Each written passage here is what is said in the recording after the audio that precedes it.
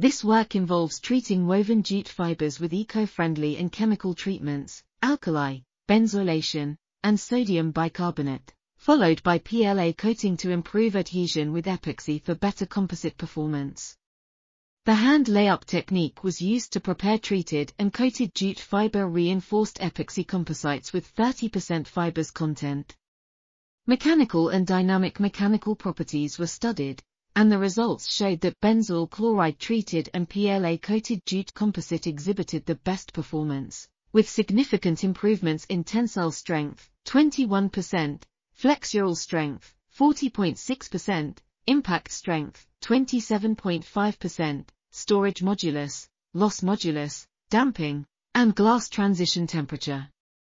The developed composites can be used for medium-strength applications in automobile, building, construction, and packaging industries.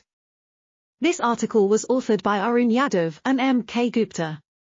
We are RTCLTV, links in the description below.